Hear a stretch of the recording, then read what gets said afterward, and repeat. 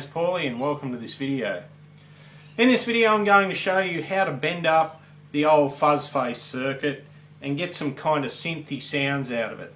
That was my trumpet-like sound, and basically all of that effect was coming from that circuit there.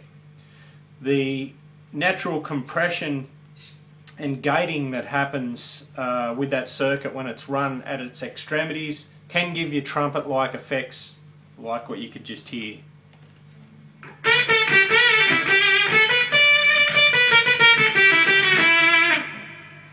And even that nasally kind of sound. So let's have a look at the sounds that I can get out of this thing. You can get normal kinds of fuzz sounds.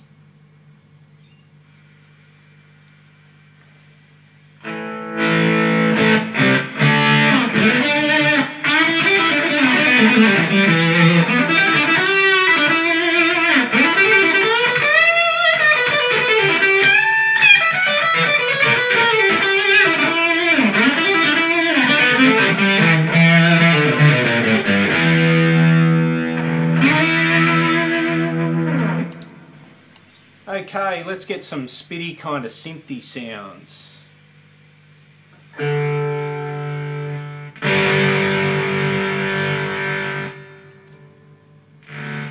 We need to operate on the edge of the circuit's operating range.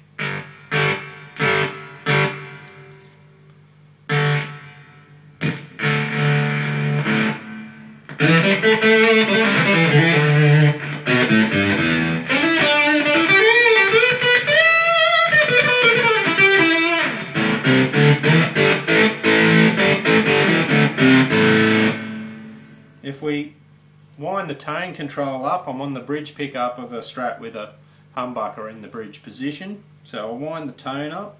And you start getting these octave kinds of effects. I'm at the 12th fret at the moment.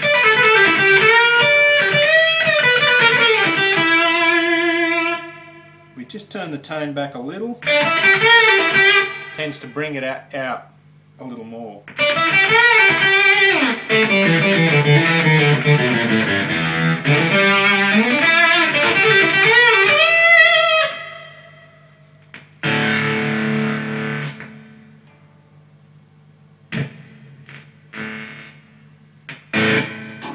So if we I've wound the tone back, we're still on the bridge pickup, and I'm going to kick a wah-wah in, and it's actually after this circuit, between this circuit and the amplifier.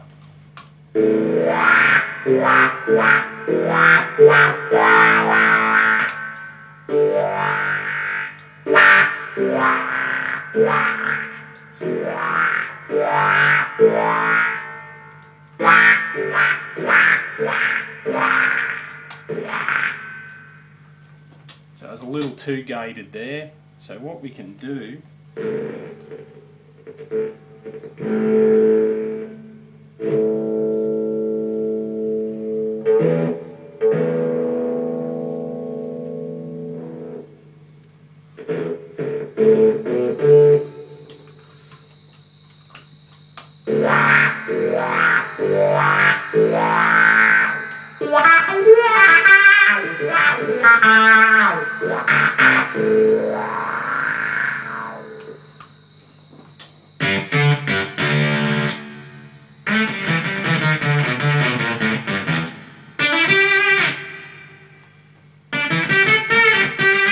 more of that octave kind of sound.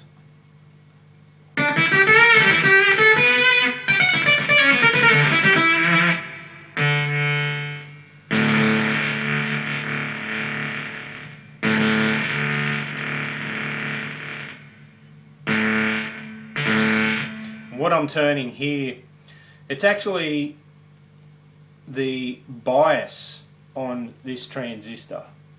I'll show you the schematic a little later.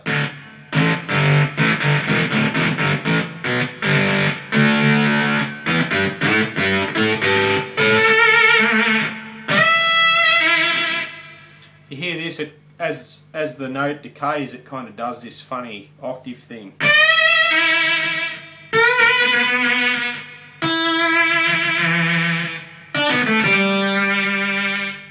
kind of octaves down.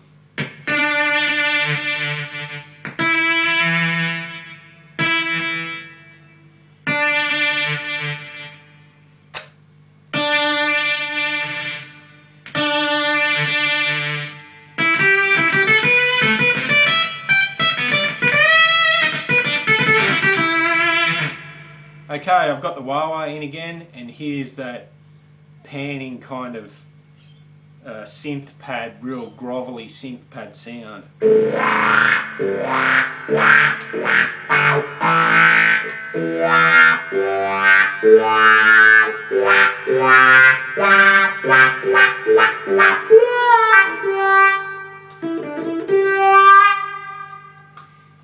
Okay, the wah-wah's off again.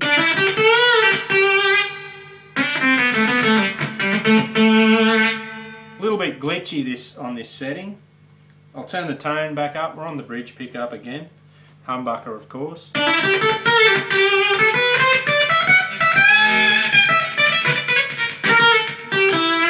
Very glitchy. Okay, so let's go way over the other side of the spectrum. So here's sort of normal.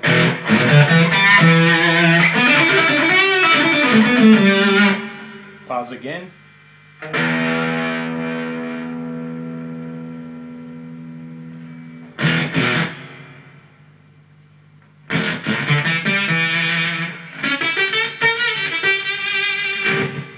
turn this one all the way around. Oh, hang on. It's a bit dodgy when you're operating on the edge of the circuit, that's all.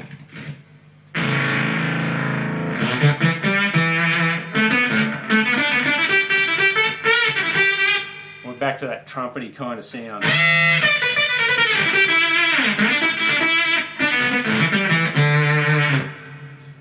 That's the bridge pickup with the tone all the way up. We'll turn the tone down. Can't hear a big difference. We'll turn the volume down a little.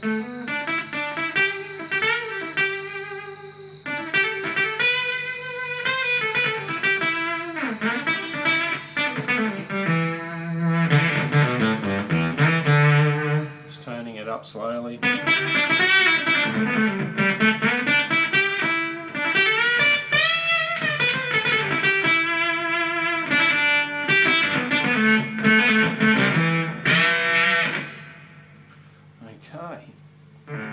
Now, I consider this one the sort of main control.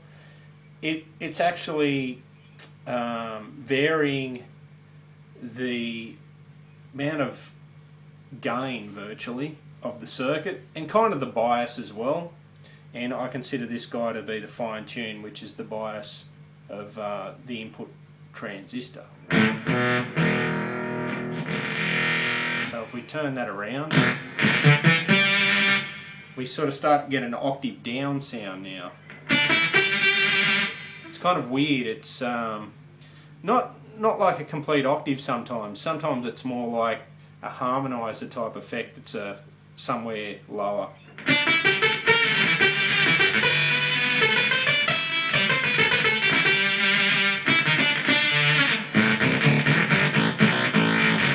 Very crunchy. Good with a wah.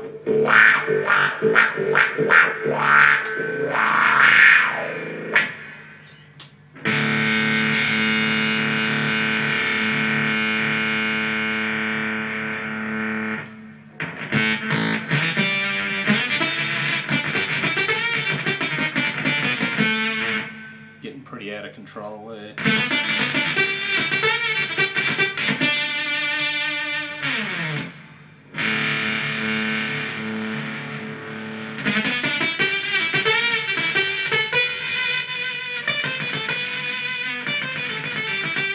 Turning the volume down a little.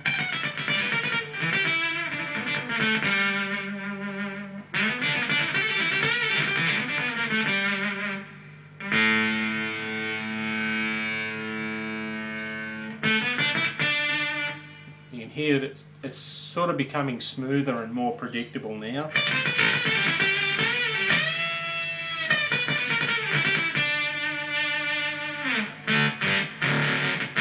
Still very crunchy with the chords though.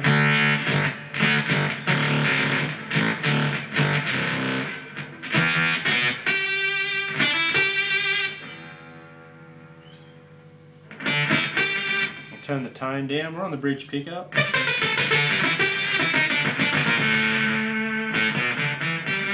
Just roll the volume back slightly.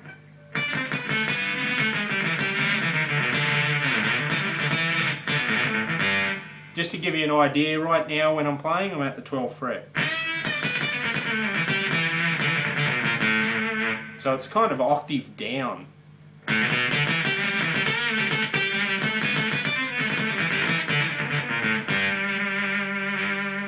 Slowly wind the tone up.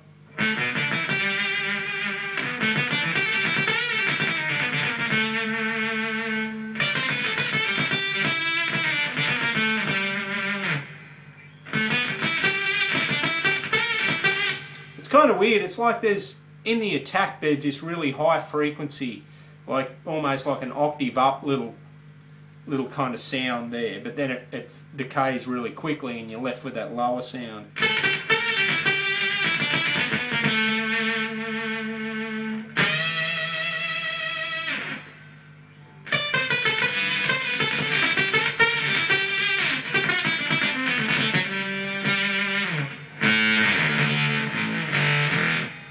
Only really good for single notes, this.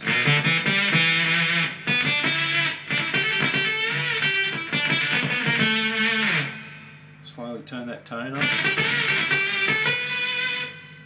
It's all the way out.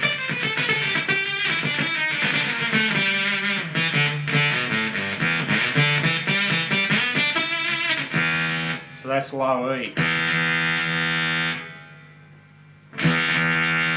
With maximum volume, tone all the way up on the bridge pickup. This is the neck.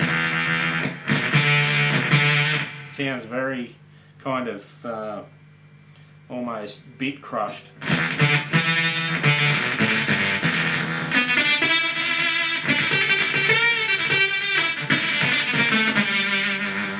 That's volume, tone all the way up. We'll roll the tone back all the way.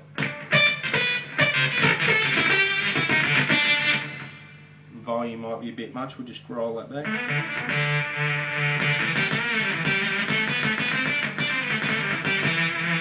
Again, you're getting that really prominent octave down sound. I'm at the 12th fret again.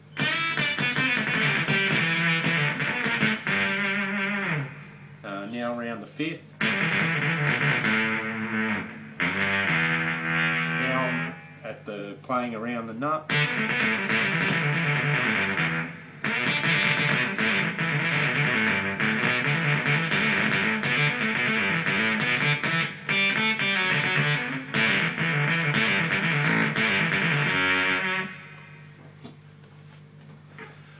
And that was with the volume down slightly and the tone down all the way.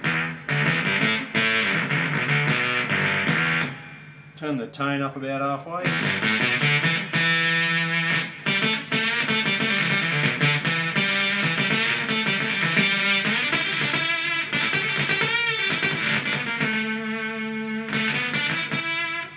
A little bit of compression happening there, or gating almost.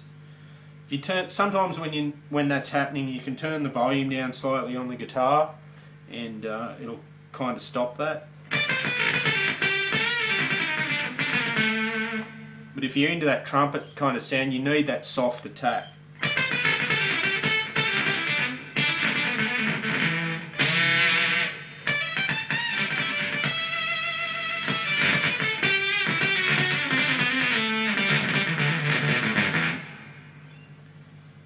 So yeah, let's have a look at the circuit and see what I've actually done to it. Okay, so here's the original fuzz circuit that I built that circuit up of. And these transistors here, I know they recommend these NKT 275s and AC 128s and whatnot. But in the test that you just heard, I was using PNP transistors, of course, and they were silicon. They were just common everyday transistors. They were BC559s. Now, I did try earlier on some of these Hitachi 2SB germanium transistors, and they behave kind of differently. I guess they weren't as harsh, and I found that the cutoff points were in different places and they just behaved generally differently. I wouldn't say they were better, and I wouldn't say they were worse. So I think for a good fuzz pedal that you just want fuzz for, germanium transistors are the go. Well, for me anyway. So what have I done to this circuit other than sticking the BC559s in here? Well, the first thing I did was the bias of this transistor, and I changed this resistor here to a variable resistor, and it was 250k. And I found that that had a good effect. I tried a pot on this one and it didn't have quite the effect. It more or less just controlled the volume. But with this one it seemed to change the bias, and when I had the oscilloscope on I could actually see the waveform changing shape with this control here. So the other thing I did, apart from not having any volume control, so it was basically just straight out, although I think I did set up a potential divider there so that I could limit the output volume, and I think I'd done a similar thing with the fuzz. I think I just set up a potential divider just to fix it at a certain point, and then I actually put a variable resistor across here, across this capacitor, to short it out with control, of course. Something similar to that, so that I could actually eliminate the capacitor and just have resistance there, and then you could control the fuzz also. And I found this one was actually the fine control, and this guy over here was basically the bias control. And that's how I achieve those sounds. And I'm sure that there are more sounds that you can get out of this thing if you fiddle around with it and you play with the volume and tone controls on your guitar and changing pickup positions. You'd be surprised what you can get out of it. Also, with the fuzz control to play with on top of that, I think it would just add so much more to it, and the range of effects that you'll get are pretty enormous. Of course, you can just tune it up to a nice fuzz sound that you prefer, and you could basically just use it as a fuzz pedal with, an extra set of controls that you can finely adjust. And the variable resistor I used was around 50k. Also, for those that are wondering about the taper, they were both A taper or audio taper or logarithmic taper. So you might want to experiment with linear taper. It might be a little bit better. I just done it for the sake of, they were the first thing that I could grab to use. I'm hoping to do a follow-up on this fuzz circuit and actually build it into a pedal. So if you're interested, stick around, subscribe. If you enjoyed this video, give it a thumbs up. And just for interest's sake, I don't know whether you can see that, but it's actually 100 degrees here today in Australia on the east coast, and I'm sweating like a pig. Anyway, have a good day. I'll catch you later.